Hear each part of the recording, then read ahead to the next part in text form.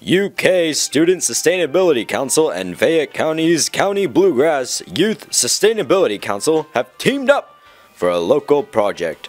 Each high school has been paired with a UK residence hall to collect a total of 400 pounds of plastic bottle caps, which will then be used to make a bench for each school.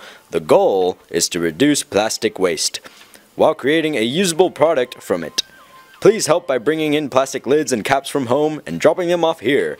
Acceptable lids include bottle caps, water bottles or Gatorade, etc., food containers, butter container lids, sour cream lids, etc., shampoo lids. We are unable to accept fast food drink top lids. Thank you, good night.